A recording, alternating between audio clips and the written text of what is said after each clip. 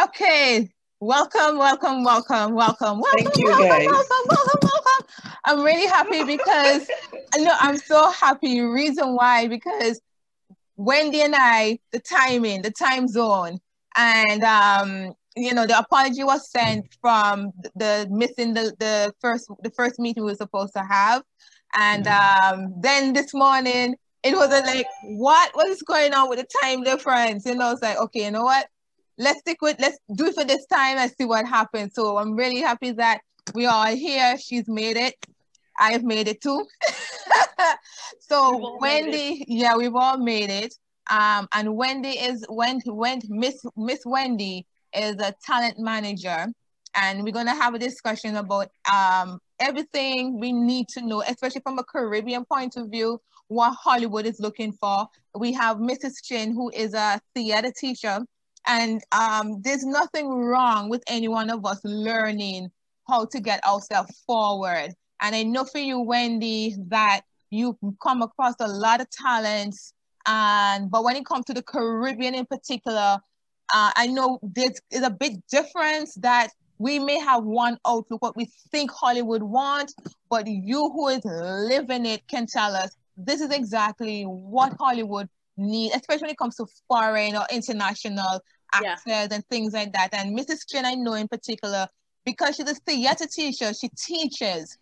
And of course, the acting techniques are going to be a little different, of course, but at the same time, we want to ensure that we are meshing with what is required. So Wendy, I'm going to open the floor for you to let us know who you are, give us just a rundown about you, and then I'm going to start asking my questions. Sounds great. Well, thank you so much, Francoise, for having me here. It's a great pleasure to teach actors anytime about the business, because I love this business, and the more that actors know about the business part of it, the better they're going to do. Yes. So a lot of times they learn about the show, and we all have to, the bottom line is actors have to be great.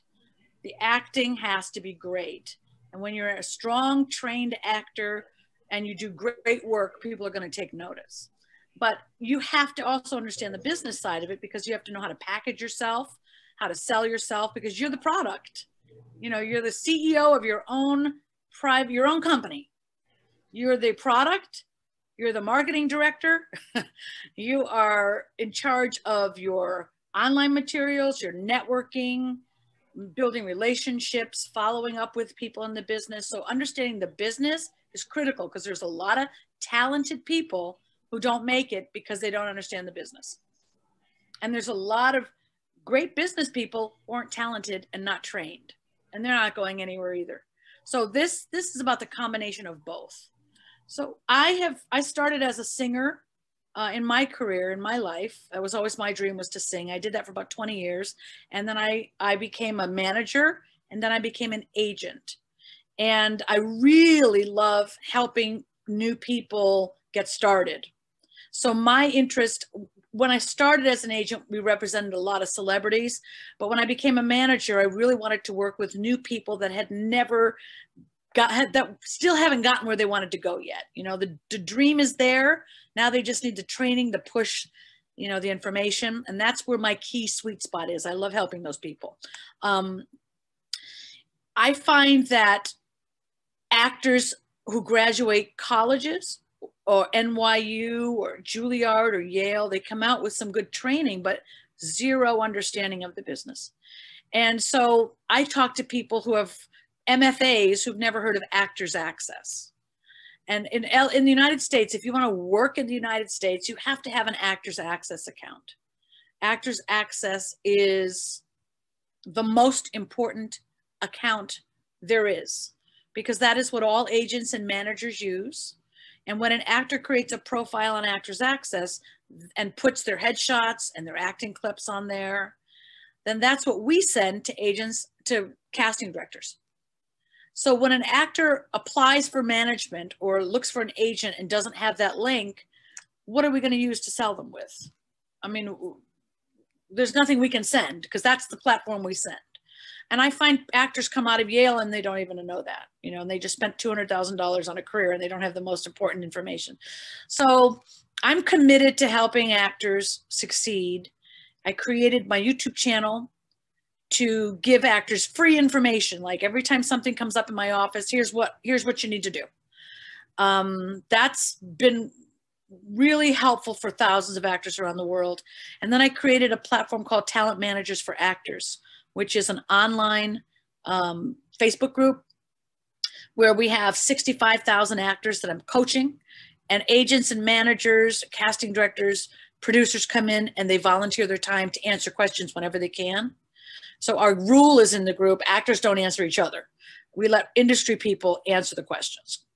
And I also created a course, an online academy, and the master course for actors teaches actors the business side of it. How to get an agent, how to write cover letters, how to market yourself, how to know your type, how to build relationships, how to create the right headshots, acting clips, everything the business side of it is, how to have the right mindset. Because your mind, what you believe is what you're going to attract, what you're going to achieve, what you think about yourself is the truth. So we try to teach people to elevate what they're thinking about themselves, elevate their understanding that there's a place for everybody.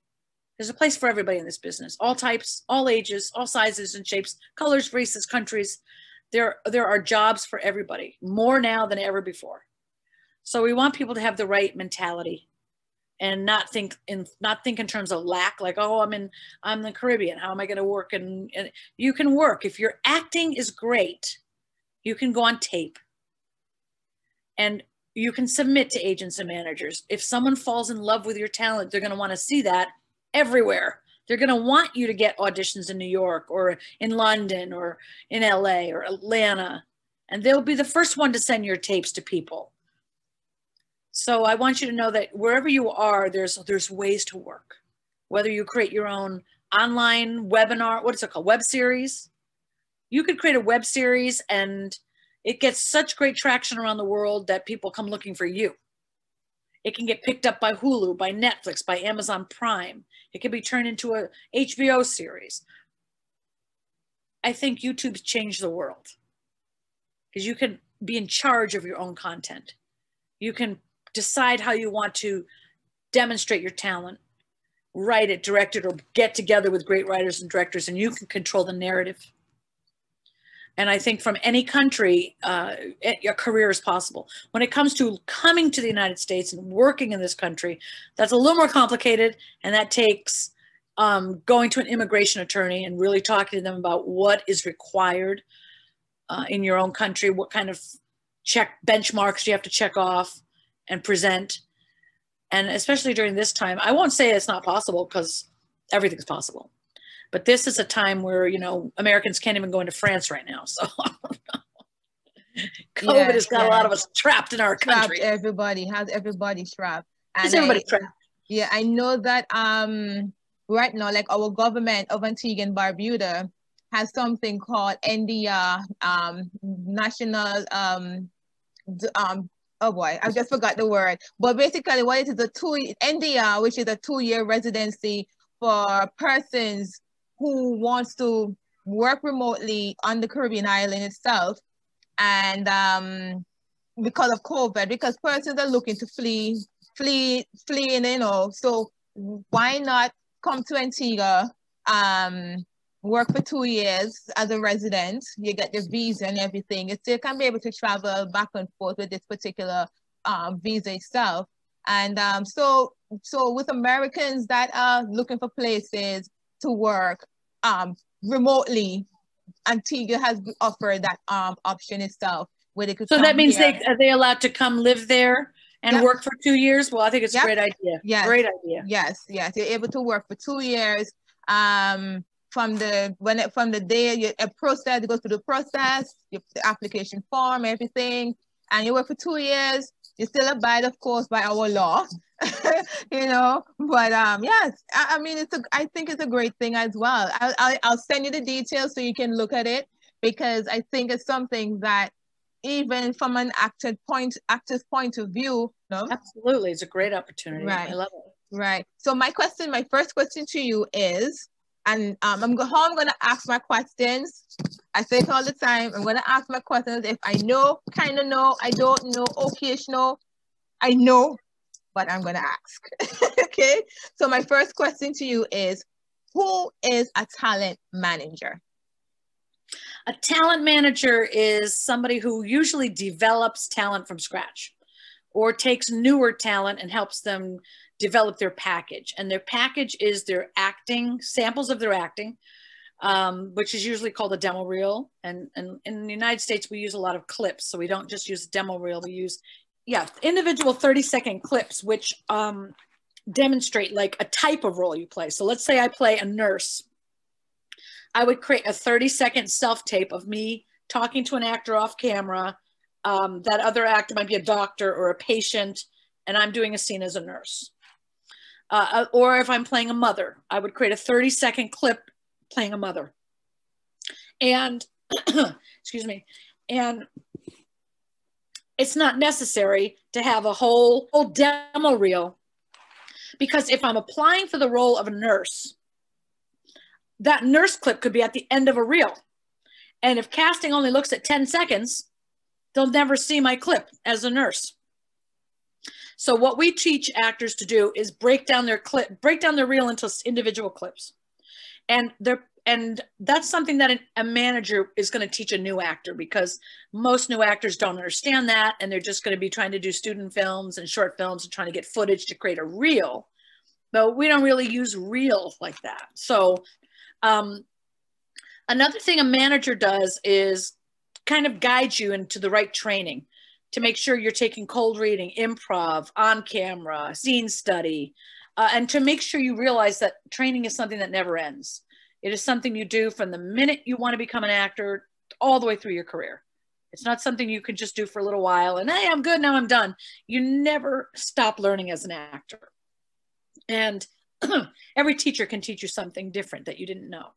Question is, what experiences, if any, should an agent or manager have if they wish to represent an artist? What experience should the agent or manager have?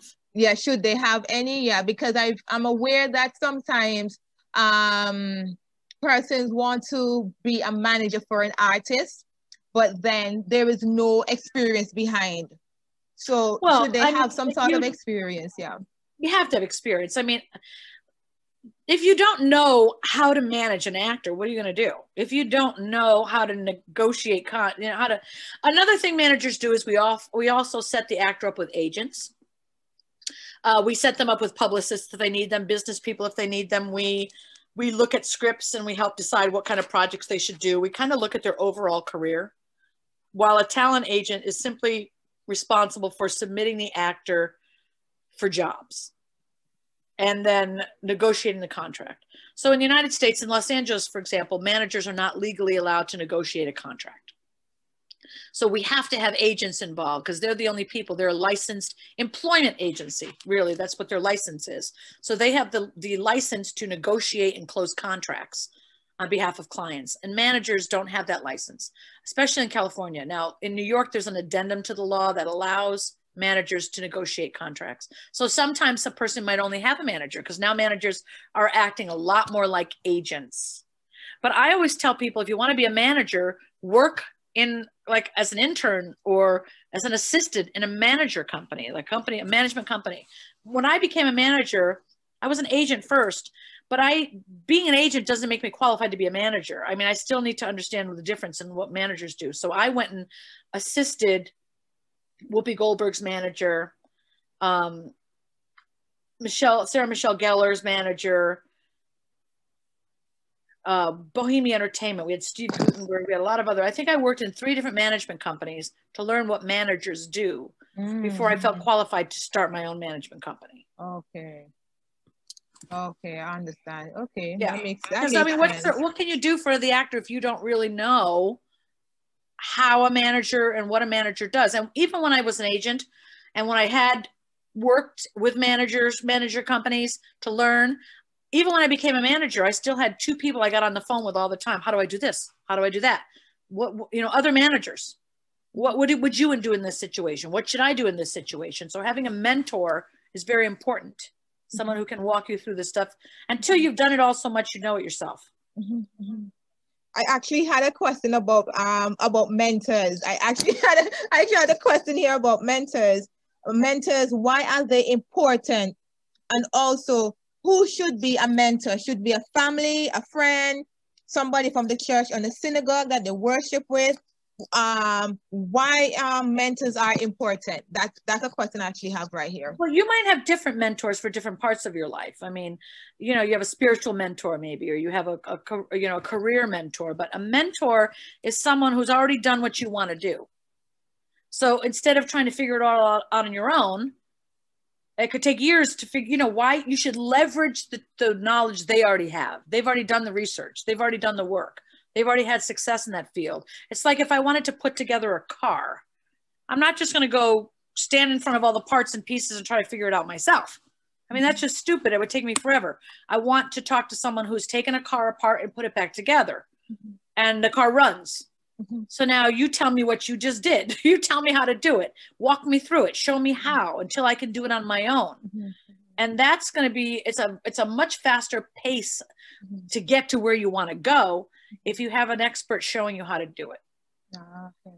All right. And I would do it. You know, I have mentors in what I do. When I started my business with my Winner Circle coaching program online, my online school, I'd never had an online school before. So I never had to create YouTube videos for selling a product or creating webinars or funnels or sales funnels and all this other stuff. I mean, I have a business partner that's really good at that. And then we take classes with experts to learn how to do everything else. Because how do I know that? I'm a manager. So anytime I learn something new, I get a mentor. I think we paid $8,000 for this course, which is a lot of money to spend on a course. But we want to learn from experts so that we can be the best we can be, so that we can help the most people and help as many actors as we can be successful. And if I spent time trying to figure that out on my own, I mean, that's like doing brain surgery on yourself. Right. Because, you know, sometimes you have persons who, you know, yeah, I will be a mentor, I don't mind helping you, but they just don't have the experience or they don't have it. So your career becomes stagnant. If you understand I'm coming from, you become stagnant. But then you're like, you know, I just want to please that family member because they're really looking out for me, or I want to please that friend, you know, and these kind of things. So it's like, okay, I appreciate you want to be my mentor, but then what do you have behind of you that can help me to go forward? You know? Yeah, I'm not going to waste my time with working with anyone who doesn't know what they're doing. Right. Like, what is that going to do for me? You know, and I remember when I became a manager, I used to say, I'm not a manager until my actors are working in student films and short films. Until I've taken someone brand new and I've got them on set. Okay, now I'm not a manager, a real manager, until they're working in commercials. I'm not a manager until they're signed to agencies and they're auditioning for TV and film, mainstream. I'm not a manager, really manager, until they're working on TV and I can turn the television on and there's my actor. And 2 years ago, I met them in a restaurant. I'm a manager when they've gone from nothing to television. And once that happened, then I could call myself a manager because now I'm an expert at what I'm doing and I know how to do it. And when I say I can take you from this chair you're in sitting in the department store waiting for your friend, you have the look and get you in the right classes, you have the drive, you're going to do what I say. Okay, I can get you there if you do what I say. Right. And now I can do that. And I've done that over, you know, for hundreds and hundreds. And now I've done it for thousands of people. So I consider myself an expert. Right. But I wasn't an expert when I started. I had benchmarks for me about what I would have to achieve in order for me to feel comfortable saying I'm an expert. Yeah. Right. Okay. All right. So here's another question. What are the top 5 things Hollywood look for from foreign actors? Example, Caribbean actors. A question. What are the top 5 things Hollywood look for from foreign actors? Example, Caribbean actors. Well, talent is the first thing. I mean, we need talented people who are really gifted as actors, singers, dancers, writers, producers, performers, whatever, very gifted.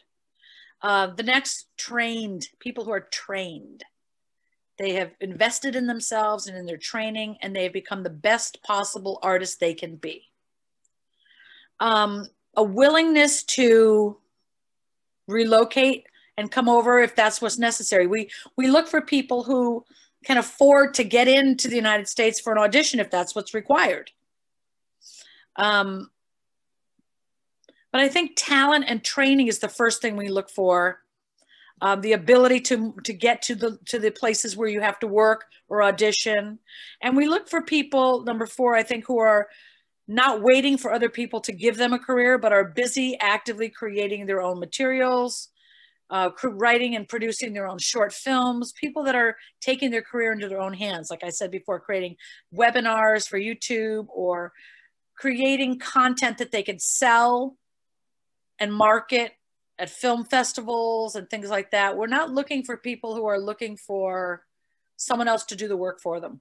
We're looking for entrepreneurs, partners, people that are hungry and go-getters and are not waiting for handouts in this business, but are like, look, I'm in the Caribbean. I've produced 4 movies. You know, one of my movies is at the film festival. I just won Best Actress for it. I've got a web series on here that's got 16 million, you know, views, and I'm constantly creating content and working with people. I'm also in my own country, starring in this movie and that movie, on this television show and that television show. I'm a hustler. I am. Yes. I'm an actor, and I'm acting. Yes. I'm not waiting for someone to give me an acting career. I'm an actor, and I'm asking you to partner with me to manage the career I'm already building. Yeah. Gotcha. I think I've only got 4, really. That's what they are. Well, I mean, those make sense. They really make sense. They really do. I know that Miss Campbell has a question. Because Miss Campbell, I think she, not certain if you can speak. Can you hear Miss Campbell? Let me see her name. Her name is Onika Campbell. My son is a dancer and an animator. And the question to you is, what is the age group that you work with? And that's to you, Miss Wendy. Yeah, hi, Onika. I work with, well, I'm coaching actors now on the business side of it, and people that take my course can be, I have teenagers all the way up to people in their 70s and 80s. So all ages. And I'm only managing our literary artists right now, writers. What is your son? He's a dancer and an animator. And an animator, yeah. Yeah, so listen, if your son is a dancer, then he should be doing videos on YouTube dancing. Every week a new video where we get to see his talent, and talent draws an audience. When people are talented, they come around. And agents and managers have departments, especially everybody has departments now of people who scour the internet, social media, TikTok. I don't know what's going on with that right now in the States.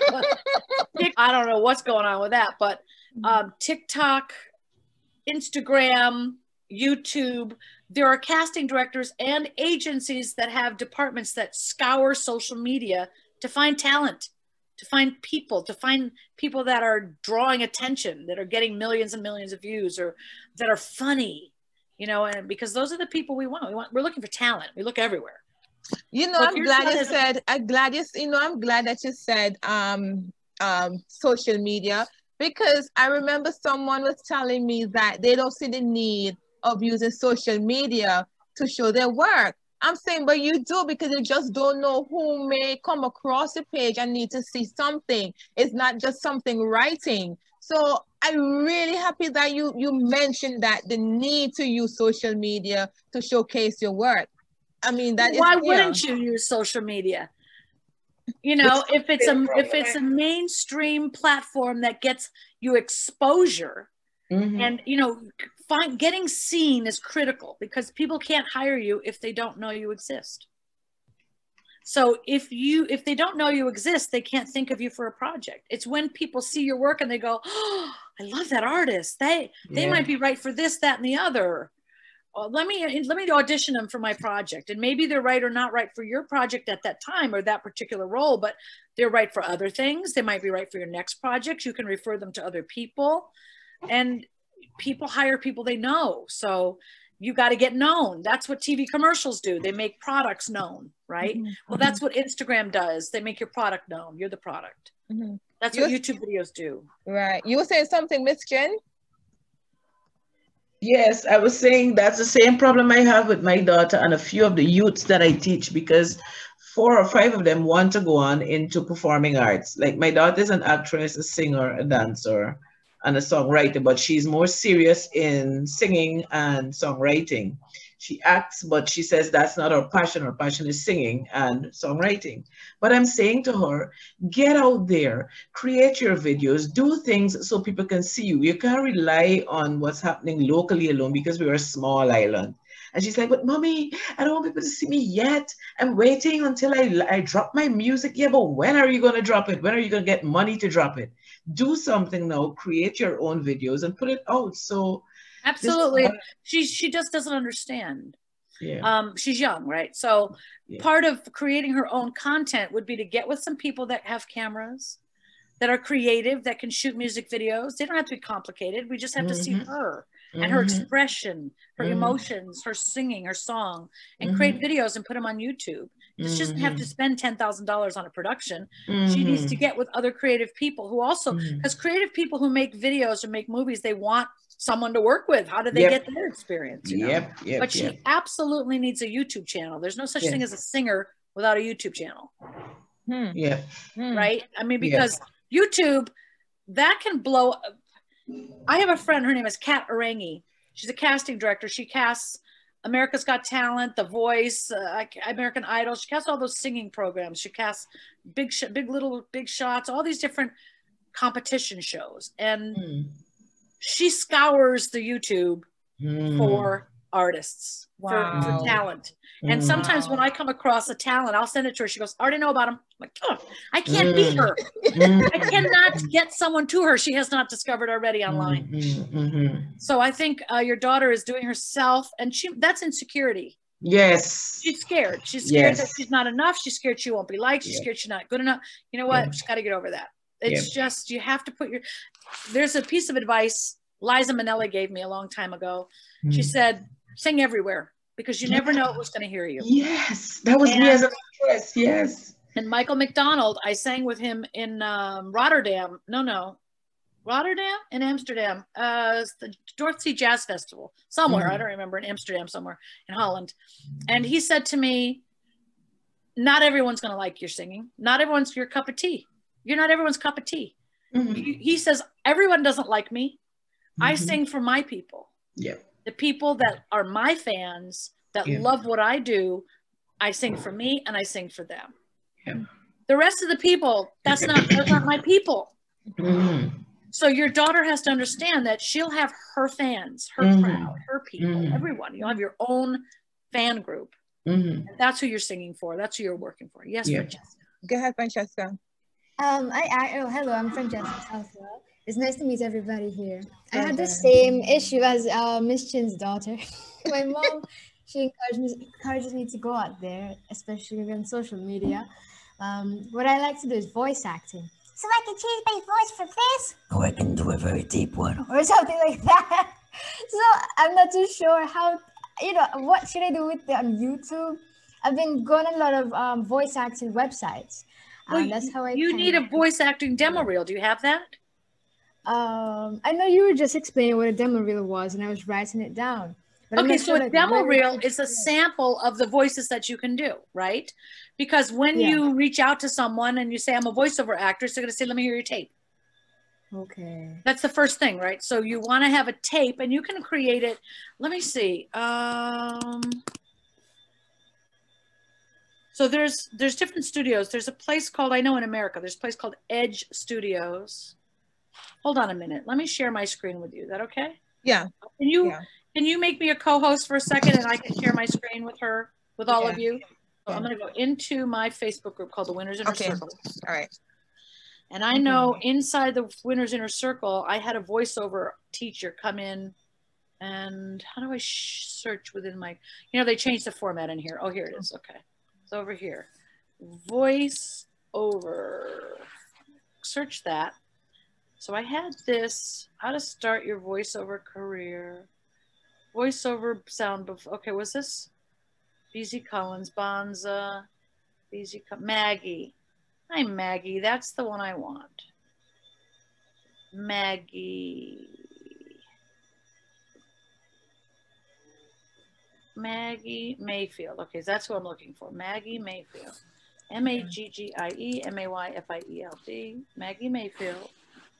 Notes from today's session. Okay, so I'm going to give you this information. I'm going to cut and paste it and put it in the chat where we're talking right now. Okay, I'll definitely write this all. Well, copy paste it as well.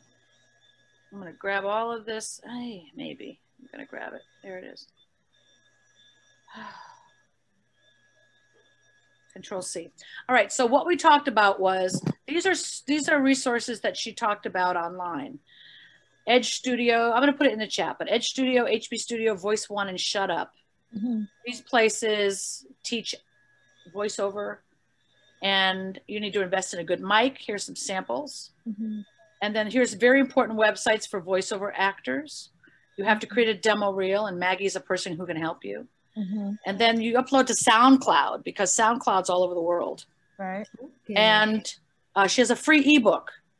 So I'm going to give you the information. Let me figure out how to stop sharing my screen now.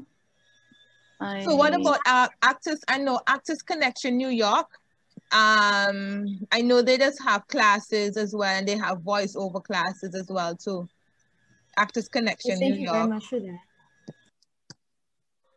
Let me just close all of these. Jeez. Since I'm online, 1 million people know I'm here. Okay, okay, so this is what I just sent you is what she taught in a 2-hour session. And, you know, take that information. And there's also samples like SoundCloud. I think in here she's got her website, which has voiceover samples of what demo reels are. She's got a free ebook to teach you how to create whatever, you know, and her email address. You can email her with questions.